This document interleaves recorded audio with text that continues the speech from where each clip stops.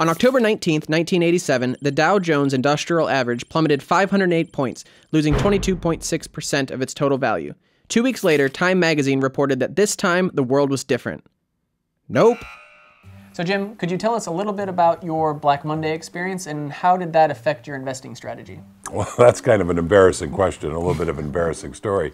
As we talked about earlier, if I know anything about this stuff, it's the mistakes I made. And that was a big one. This was back in 1987, and we need to remember there was no internet, there was no cell phones, computers were in their nascent stages. And this was also in a time when you used stockbrokers. And I had a stockbroker, and I had finished a very, very busy and hectic day at work. It was a Monday. As I was closing up, I thought, I think I'll give Wayne, my broker, a call and see how things are going. And when he answered the phone and I asked, there was a stunned silence on the other side, and he said, "You're kidding, right?" And I said, "No."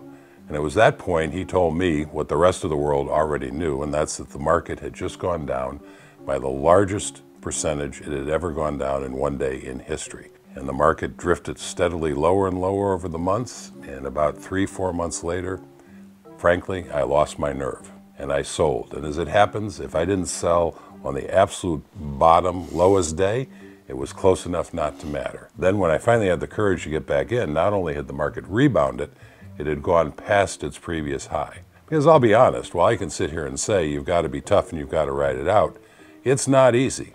And even I was nervous as it kept going down, down, and down. And some of the smartest people, when it was near its low, were predicting that it was going to go even lower. Well, clearly, though, you've recovered from that mistake. Absolutely. It set me back a little bit, but the learning experience set the course for a much more successful path. And it also reinforced the understanding that the market always goes up. It's a wild and rocky ride, but it always goes up. The chart represents the Dow Jones Industrial Average. Can you spot Jim's 1987 blip? It's there, but it's not quite as scary in context. Taking a step back to look at this chart, you should notice 3 things. First, the trend is relentlessly up through disaster after disaster. Second, it's a wild ride all the way. Third, there's a big, ugly event. But let's talk about the good news. We'll discuss 2 and 3 in a later video. We can see from the chart that the stock market always goes up. Let's consider why this is. Can you guess how many of the original Dow Jones stocks are still in it today? Just one, General Electric. In fact, most of today's companies didn't even exist when Mr. Dow created his list. This is a key point. The market is not stagnant. Companies routinely fade away and are replaced with new blood. Think about it this way. What's the worst possible performance a stock can deliver? It can lose 100% of its value.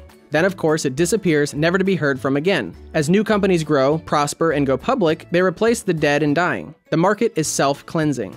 Now think about the top performers. What is the best performance they can deliver? 100%? Certainly, that's possible. But so is 200%, 300%, 1,000, 10,000, or more. There's no upside limit. As some stars fade, new ones are on the rise. Stocks are not just little slips of traded paper. When you own stock, you own a piece of a business. These are companies filled with people working relentlessly to expand and serve their customer base. They are competing in an unforgiving environment that rewards those that can make it happen and discards those that can't. Combine those 2 points, and the net result is a powerful upward bias. But note, this only works with index funds.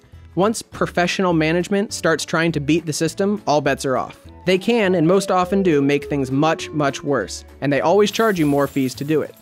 We'll talk a bit more about this in a later video. All you need to take away from this video is that we have access to a wonderful wealth building tool that relentlessly marches upward, although it's a wild and unsettling ride. Find out next week why that wild ride is exactly why most people lose money in the stock market. Like this video series? It's based on excerpts from the book The Simple Path to Wealth by Jim Collins, and we just scratched the surface. Click here to learn more about it. Thanks for watching.